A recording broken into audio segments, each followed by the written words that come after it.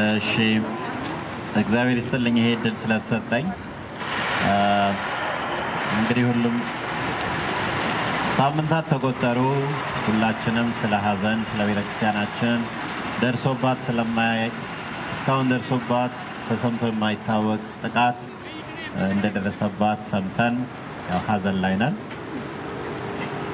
ብዙ ጥቃት ደርሶባታል ያሁኑን ለየት የሚያደርገው ምንድነው ከራሷ ጥቃቱ የሚሰነዘረው ከራሷ ቤተ መንግስት ነው የራሷ ልጆች የሰሩት ቤተ መንግስት ውስጥ የተቀመጠ አሁን ወንድሜ ካስዬ ጥሩ አርጎ በእውነት በኢትዮጵያውያን መገናኛ ብዙሃን በሙሉ መተላለፍ ያለበት ስራ ነው ካስዬ አሁን ያነበበልና እግዚአብሔር ይባርክ እንደዚህ አይነት ሰው የራሷ ወዳጅ ነኝ አስታራቂዋ ነኝ ሀገር ነች ያለ የሚሰነዝርባት በመሆኑ ጥቃቱን ለየት ያደርጋል ቤተክርስቲያናችን ለፈተና አዲስ አይደለችም ያው አምላኳ በመስቀል ላይ ሞቶ ነው ሃይማኖቱን የመሰረተው ከዛ ሲወርድ ሲዋረድ ብዙ ጠላቶች ተነስተውባታልና ባጭሩ እኔም መናገር የምፈልገው አንድ መንግስት ማድረግ የሚገባውን ካላደረገ መንግስት መባል አይችልም ለምሳሌ ከመንግስት ኃላፊነት ወይም ግዴታ አንዱ ምንድነው የዜጎችን ደህንነት ማስከበር ዜጎች ግብር የሚከፍሉት ሀገሬ ብለው የሚኖሩት በሰላም አድረው በሰላም ለመነሳት በፈለጉት ሰዓት የፈለጉበት ቦታ ደርሰው የፈለጉትን አይነት አምልኮ ፈጽመው የፈለጉትን ልብስ ለብሰው ለመኖር በነፃነት ነው መንግስት የሚያስፈልጋል ይሄ ሁሉ አይደረግም ባለፉት 4-5 አመታት ውስጥ አሁን ደግሞ የልብስ ከለር ራሱ መልበስ አትችሉም ይሄን መልበስ ትችላላችሁ የሚል አይነት በጣም የተጋነነ አምባገነንነት ገብቷል ህዝባችንና ሀገራችን እና ይሄ ሁሉ መቆም አለበት መወገዝ አለበት እና በተለይ እርግጠኛ ነኝ የካናዳ መንግስት አሁን እያየን ነው ምክንያቱም ይሄ የሰለጠነ በዘመናዊ የሴኩሪቲ መሳሪያ የሚጠበቅ ሀገር ነው በተለይ ፓርላሜንት እና እርግጠኛ ነኝ አሁን የካናዳ ከፍተኛ ባለስልጣኖች አይተውናል እና ይሄ በህዝባችን ላይ እየደረሰ ያለውን ሰቆቃ መከራ ግድያ ከባድ የሰብአዊ መብት ጥሰት እነሱ ከኛ ጋር ሆነው እንዲያወግዙልን እንፈልጋለን እኛ በእርግጥ እግዚአብሔር የእውነት አምላክ ከተጎዱ ጋር የሚቆም አምላክ እሱ ሁሉንም ያስተካክለዋል በጊዜው ቢሆንም ግን የካናዳ መንግስትም እንደ ጠንካራ ከሚባሉ መንግስታት አንዱ ስለሆነ በሀገራችን ላይ በቤተክርስቲያናችን ላይ በሲኖዶሳችን ላይ በመናን ላይ በወጣቶች ላይ በአባቶች በእናቶች በእህቶች በወንድሞች ላይ የሚደርሰውን የሰብአዊ መብት ጥሰት ከኛ ጋር ሆኖ እንዲያወግዝልን በተለያዩ መንገዶች መንግስት ተብለው አሁን የተቀመጡት ግለሰቦች ላይ ተጽዕኖ እንዲያሳድርልን እንፈልጋለን በእውነት እንፈልጋለን ይሄንን በታላቅ ትህትና እንጠይቃለን እና እግዚአብሔር ይስጥልኝ ቤተክርስቲያናችን እግዚአብሔር አምላክ ያድንልን የቤተክርስቲያናችንን ጠላቶች አሁንም እግዚአብሔር አምላክ ከእግሯ ስር ቀጥቅጦ ያስገዛላት ከሙሴ ጋር ከነኢያሱ ጋር ከነነህምያ ጋር ከእግዚአብሔር ቅዱሳን ከቅድማያቶቻችን ጋር የነበረ አምላክ አሁንም ከኛ ጋር ይሁን እግዚአብሔር ይስጥልኝ አንድ እህቶቻችን ደግሞ አንድ ልቀበልና ከዛ በኋላ ወደ ማጥቃለያው እንሄዳለን First they came የሚባል ነው First they came for the socialists and I did not speak out because I was not a socialist Then they came for the trade unionists and I did not speak out because I was not a trade unionist Then they came for the Jews and I did not speak out because I was not a Jew Then they came for me and there was no one left to speak for me ይሄንን ለምንድነው ሼር ያደረኩት ይሄ በኦርቶዶክስ ህዝብ ላይ ብቻ የመጣ ችግር አይደለም ለሁሉም ሰው ነው whether ክርስቲያንም ሆነ እስላምም ሆነ የተለያየ ብሔርም ሰው ቢሆን ሁላችንንም የሚነካ ነገር ነው ይሄ ምክንያቱም እኛ ከተለያየን ቀጥሎ ደግሞ የሚመጣው ለሌላው ሰው ነው እንት የሚተርፈው እና የኦርቶዶክስ ህዝብ እግዚአብሔር ከኛ ጋር ነውና ከኛ ጋር ነው ከእግዚአብሔር ውጪ እርስ በራሳችን ደግሞ እንትን ማለት አለብን ሰዎች የተባልን ሁሉ እና ባካችሁ እግዚአብሔር ማለት ፍቅር ማለት ነው ፍቅር ነው የሚያሸንፈው ሁሉንም ሰው በፍቅር ነው እንትን ማለት ያለብንና ለዚህ ነው ሼር ማድረግ የፈለኩት እግዚአብሔር ይስጥልኝ አንቺዳን በጣም እናመሰግናለን እሺ ነው ኦርቶዶክስ ፍቅር ናት ይሄ ፍቅር እየተጣሰ ችግር ስለመጣ ነው እንጂ ፍቅር ናት ቤተክርስቲያናችን አሁንም በፍቅር ነው የምንኖረው እዚህ አሁን እኛ ውስጥ እንኳን ብትመለከቱ የኦርቶዶክስ ተከታዮች ብቻ አይደሉም ፕሮቴስታንት ተከታዮችም አሉ እና በአገር ላይ የመጣ ጉዳይ ስለሆነ ይሄንን ስላስታወስን በጣም እናመሰግናለን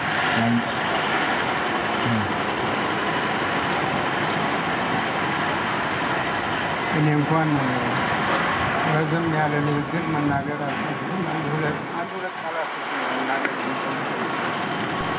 መጀመሪያ ዶክተሩ ወደ አዲስ አበባ በገባ ጊዜ ተከታዮቹ እጅግ ብዙ ነበሩ እኔና ጓደኞቼ ቤት ቁጭ ብለን እናይ ነበር በተለይ ምን መጣልኝ እኔ አላወኩም አንድ ነገር መጣልኝ ይሄው ምንድነው አጀቡን ሳይ ምንድነው ያልኩት ይቺ ባቄላ ካደረች አትቆረጠምም ምን ያልኩት በትክክል እንዳልኩት ሁሉ ነገር እየፈረሰ እየተበላሸ ነው ሄደው ከዛ ጊዜ ጀምሮ እኔ በፍጹም አልተቀበልኩም ጓደኞቼ እኔ እንደ ትንቢት ነው ያየሁት አላወኩም ተናገርኩ እና በእውነትም እንዳልኩት መቆጠብ አልቻለም በጣም አስቸጋሪ ነው በጣም አጸያፊ ነገር ነው ሲሰራ የቆየው እና እኪኑ ለመናገር ነው እንደ ትንቢታዊ የሆነ ነገር መስሎኝ ታየኝና እኪን ለመናገር ነው በጣም እናመሰግናለን የመጨረሻ አንድ መዝሙር ይኖረናል ከዛ በኋላ አባቶቻችን ማሳደግ ያደርጋሉ ከዛ በፊት ግን አንድ የሚናገረው ነገር አለ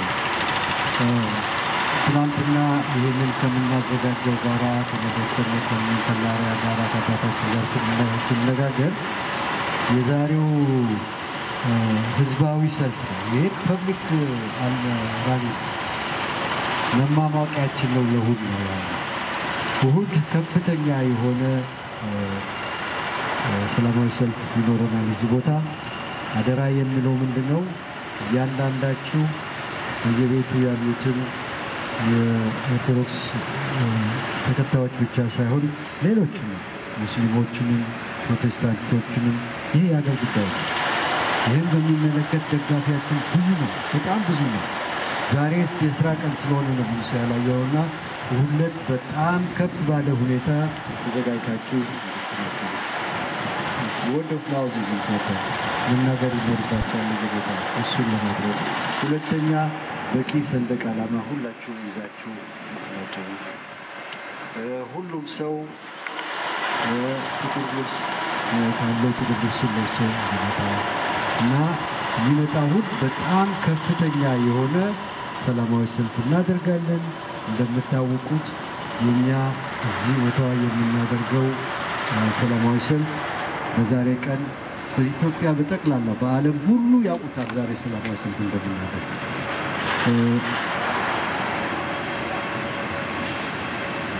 እሁድም ሰላማዊ ሰልፍ እንደሚደረግ ለዓለም ሁሉ ተዳርሷል ስለዚህ ይሄንን እናሳያለን ከቤተክርስቲያናችን ጋር አንድነን ከፓትሪያርካችን ጋር አንድነን የነሱ ውሳኔ ነው በተግባር የምናውለውና ይሄ ማንነታችንን ኦርቶዶክሳዊነታችንን ኢትዮጵያዊነታችንን የምንገልጽበት ህዝባዊ ሰላማዊ ሰልፍ ነው የሚሆነውና ለሱ አደራ ነው የምላችሁ በሁላችሁም ሰዓቱ የሚሆነው ልክ ከቤተክርስቲያን እንደጨረስን ነው ከዛ ወደዚህ እንመጣለን 1 o'clock እንጀምራለን እዚህ ልክ የምንጀምረው 1 o'clock ነውና እግዚአብሔር ደግሞ መልካሙን አድርጎልናል። የዛሬን ፀሐይ በፍጹም እኛ አላሰብንም። እንደዚህ አይነት ቆንጆ ቀን ይሆናል ብለን አላሰብንም እና እሑድም እንደዚሁ ነው የሚሆነው።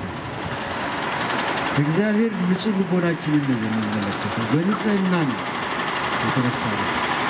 የማንንም ጥላቻ አይደለም፣ ፍቅር ነው። ቤተ ክርስቲያናችን ከተከፈለች፣ ቤተ ክርስቲያናችን ከወደቀች፣ ሀገራችን ከወደቀች ፍቅር ነው የሚጠፋው። ለዚህ ነው ሁሉ ትግል የምናደርገውና እንግዲህ እቺ የመጨረሻው ማሳሰቢያ ትሆናለች።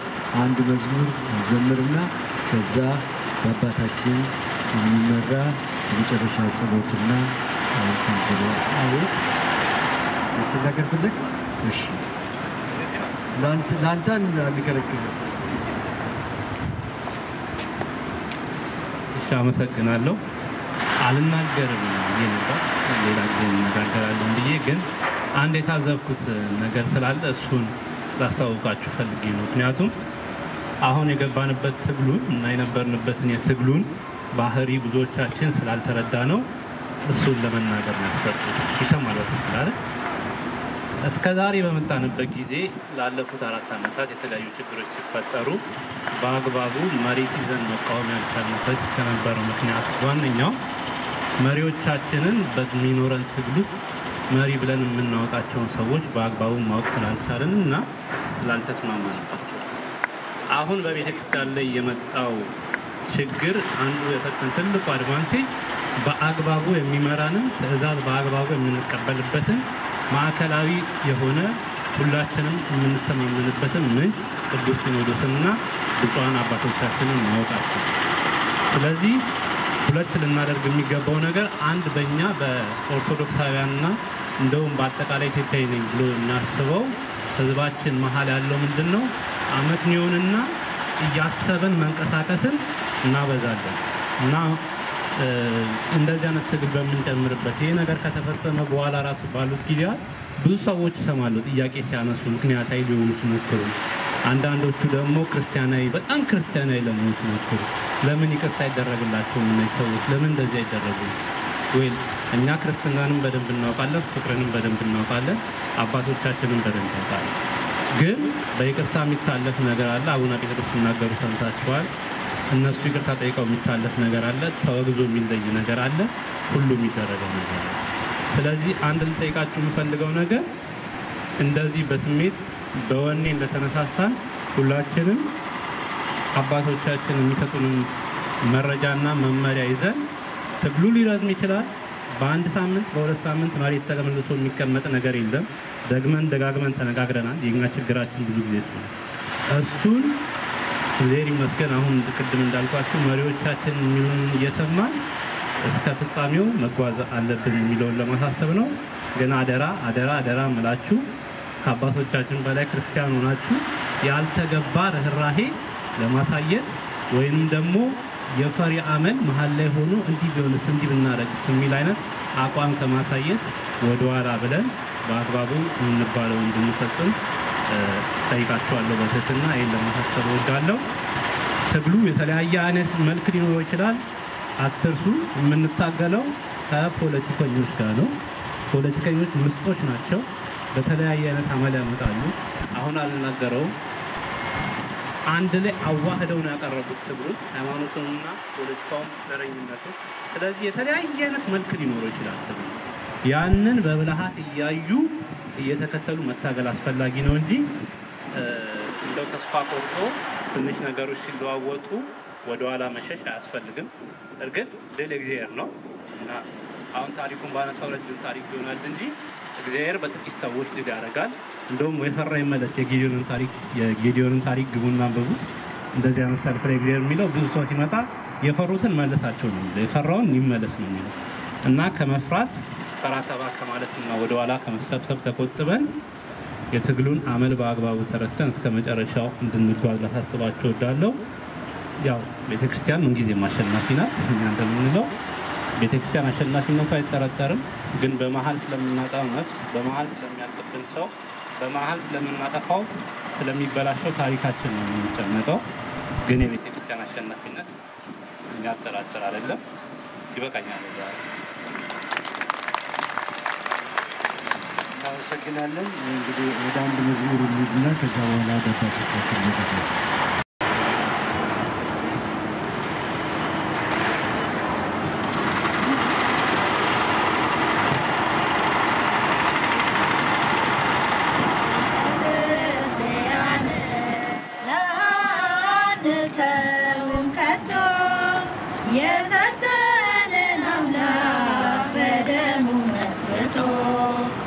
የሰጠንን ጌታ በመስቀሉ ሞቶ የአምላካችንን ቤት አንተውም ከቶ ቤተ ክርስቲያንን አንተውም ከቶ የሰጠንን አምላክ በደሙ መስርቶ የሰጠንን ጌታ በመስቀሉ ሞቶ የአምላካችንን ቤት አንተውም ከቶ ሁሉንም በሁሉ የሚሞላው ጌታ ሙሽራ የሆነ ቤቱ ተሰኝታ በክብር በሞገስ በጸጋ ተሞልታ ደምቃ ትኖራለች ለዓለም አብርታ ደምቃ ትኖራለች ለዓለም አብርታ ቤተ ክርስቲያንን አንተውም ከቶ የሰጠንን አምላክ በደሙ መስርቶ የሰጠንን ጌታ በመስቀሉ ሞቶ የአምላካችንን ቤት አንተውም ከቶ ዲያብሎስ ቢጨርስ ቀስቶቹን በሙሉ ወጥመድ ቢዘረጋ በጉዟችን ሁሉ እንሻገራለን የአምላክን ስም ጠርተን አንዳች አይነካንም እርሱን ተጠግተን አንዳች አይነካንም እርሱን ተጠግተን ቤተ ክርስቲያንን አንተውም ከቶ የሰጠንን አምላክ በደሙ መስርቶ የሰጠንን ጌታ በመስቀሉ ሞቶ የአምላካችንን ቤት አንተውም ከቶ በስሙ መሰብሰብ በስሙ መስራት ስለ ስሙ መኖር ለስሙ መሞት ጠላት ዲያብሎስን ምን ያስደስት ይህ ነው ክርስትና ይሄ ነው ሕይወት ይህ ነው ክርስትና ይሄ ነው ሕይወት ቤተ ክርስቲያንን አንተውም ከቶ በሰጠንን አምላክ በደሙ መስርቶ የሰጠንን ጌታ በመስቀሉ ሞቶ የአምላካችንን ቤት አንተውም ከቶ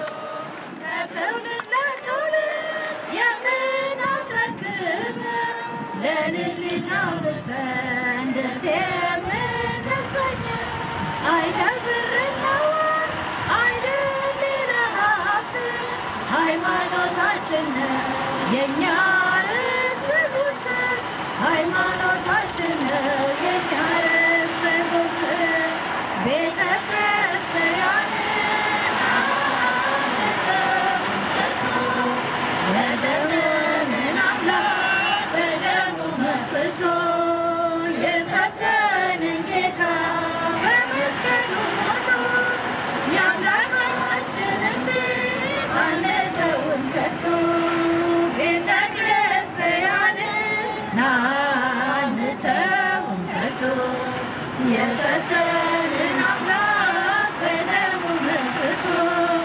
የሰጠንን ጌታ በመስቀሉ ሞቶ የአምላካችንን ቤት አንተውም ከቶ ክርስቶስ ፍቅር የሚለየን ማነው? ከክርስቶስ ፍቅር የሚለየን ማነው?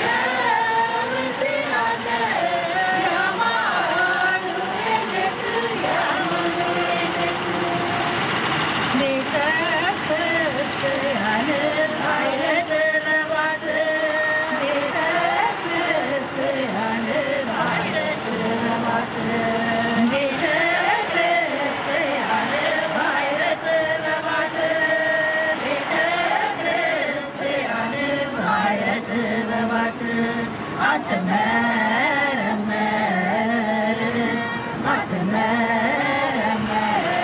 እጅግ ብልጥ ናት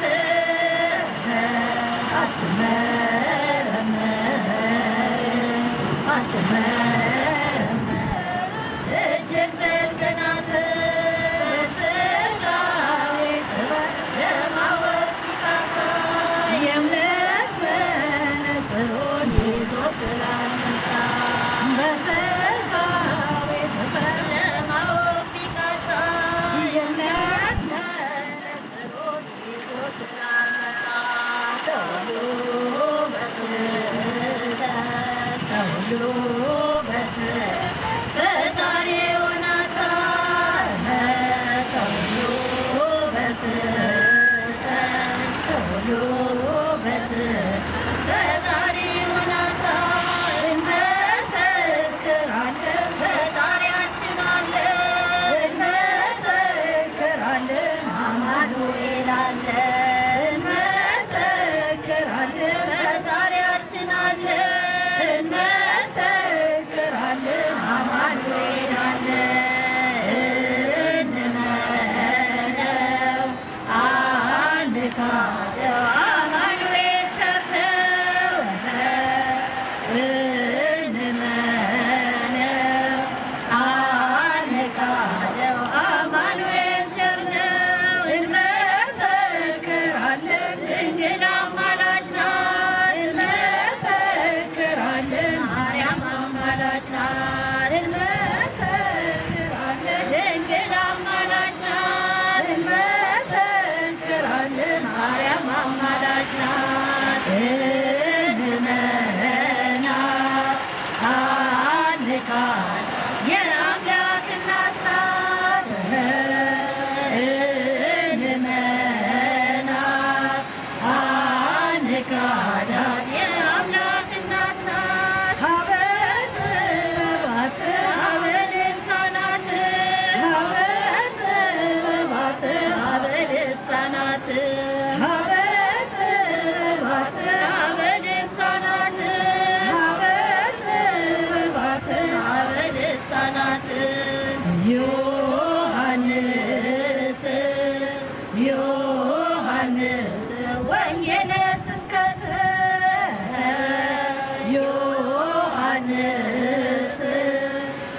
ዮሐንስ ወንጌለ ስብከት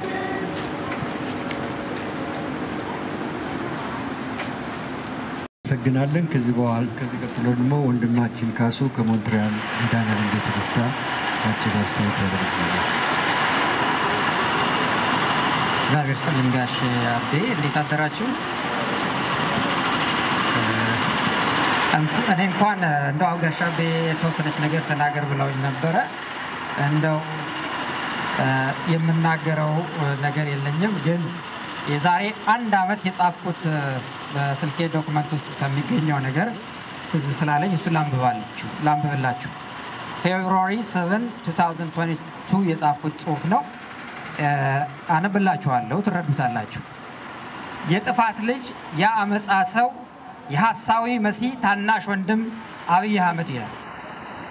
ቁመናው ያማረ ውስጡ የበሰበሰ አመጣጡ ከማይታወቅ ከትንሽ መንደር ግን ዓለምን ያነጋገረ የተማረበት በቅቶ የማይታወቅ የተማረ የሚመስል ጮሌ ከውጪ ስታየው ፈገግታ ያለው ከውስጡ መርዘኛ በተንኮል የተሞላ ታይቶ የማይታወቅ ውሸታም ሲሆን ህዝብ በመንጋ የሚከተለው ሰው ሆኖ ሳለ እንደ አምላክ የሚታይ ብዙ ሺዎች የተገድለው በግሬደር ተገፍተው ሲጣሉ ሐዘን ለመግለጽ ርህራሄ የሌለው አበባና ችግኝ ተክሎ የሰው ዘር በመንቀል የሚያጠፋ ጸረ ሰው ፍትህ በፍጹም የማያውቅ ፍትህ ማለት ራሱ የተናገረው ቃል ብቻ መሆኑን የሚያምን የህዝብን ስለልቦና ሰልቦ የሚያጠፋውን ነገር ሁሉ በጀ መልካም አደረገ ብሎ የሚቀበል በንጹሃን ደም የሚሳለቅ ለነፍሰ ገዳዮች ክብር የሚሰጥ በሱ ዘመን ካህናት ታረዱ ምእመናን ተገደሉ ቤተ መቅደስንም አፈረሱ አልበቃ ብሎ ተጸዳዱበት እርሱ ግን የኦርቶዶክስ ቤተክርስቲያንን ሀገር ናት ይላል። ከጀርባ ያፈረሰ ከፊት አባቶቻችን አንድ አደረኳቸው ብሎ ይመጻደቃል። ኢኮኖሚው ተንኮታክቶ ሰው የሚበላው የለውም ስለ ብልጽግና ያወራ በቁመና ያጃጅልሃል ያደነዝዝሃል። ሁሉን አዋቂ ነው። ዶክተር ሰብስቦ ሲያወራ ሐኪም፣ ከጠበቆች ጋራ ጠበቃ፣ ከጦር አዋቂዎች ጋራ ናፖሊዮንን ሆኖ የሚከሰል አስገራሚ ሰው ነው። ሁለት ስብዕና ያለው በብዙ መገለጫዎች የሚገለጥ ብቻ ሳይሆን ሁለት ፊት ገጽ አለው። አንዱ በሜካፕ አንዱ በማዲያት። ይህ ሰው በዘመናችን በኢትዮጵያ የተከሰተ አነጋጋሪ ብቻ ሳይሆን አስቸጋሪ ሰው ነው። ይህ ሁሉ ወንጀልና መዓት በሀገር እየወረደ ከሊቅ እስከ ደቂቅ ይህንን የርኩስ መንፈስ ማደሪያ ህዝብ በድንዛዜ ተሸክሞ መጓዙ የሚገርም ነው። የባሰ ነገር ደግሶልሃል እያጨበጨብንና ከኋላው እየዘመርን የት እንደምንደርስ ሩቅ አይደለም እናየዋለን። ይሄው እያየነው ነው። አንድ ቤተክርስቲያን ሁላችንም ልንከተላት የሚገባ ከአባቶቻችን ከሐዋርያት ጀምሮ ተወራርሳ የመጣች አለች። ወዳጆች ሆይ ይህች የጠፋች ለቻ የትኛውም ዓለም ላይ ጠፍተን ባዝነን ልክ እንደ ጂፕሲዎች ማለት ነው አገር አልባ ሆነን የማንም መሳቂያ ሆነን የምንጠፋ ነው የምንሆነው። እንዳንጠፋ ሁላችንም ለእውነት እንቁም። እስከዛሬ ዋሽተናል። ብዙዎች ጓደኞቼ ከመጀመሪያው አካባቢ እኔ አብይ አህመድን የመጀመሪያ ንግግሩ ጊዜ ነው መጣፍ የጀመርኩት። ማንም ሰው ተነስቶ እኔ ሰባተኛው ንጉስ ነኝ እናቴ እንዴ አጼ ካሌብም እንደዛ አላሉ፣ ላሊበላም እንደዛ ተብሎ አልተነገረለትም። ከሞቱ ካለፉ በኋላ ድርሳን የተጻፈላቸው። እንዲህ ሲል አንድ ሰው ተነስቶ እንዴት አይቃወም? እንዴት ነው ዝም ብሎ የሚነዳው? እስኪ ነው እየተባለ የደረስነው ከዚህ ነው። የእባብ ትልቁ መርዝ ያለው ጭንቅላቱ ላይ ነው። የዛሬ የኦሮሞን ህዝብ አይወክልም። የኦሮሞማ መርዝ ትልቁ ጭንቅላት ያለው 4 ኪሎ እዚህ ዘንዶ ላይ ነው ያለው። ሁላችንም ልንቃወመው ይገባል። እግዚአብሔር ይስጥልኝ። ኢትዮጵያን እግዚአብሔር ይባርክልን።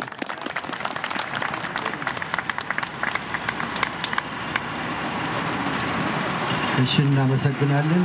ወደ ፕሮግራማችን ፍጻሜ እየተቃረብን ነው።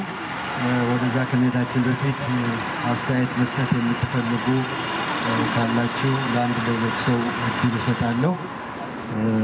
ከዛ አንድ መዝሙር እናደርገን አንድ ሁለት መዝሙር እንዘምርና አባታችን በጸሎት ይዘጉልናል።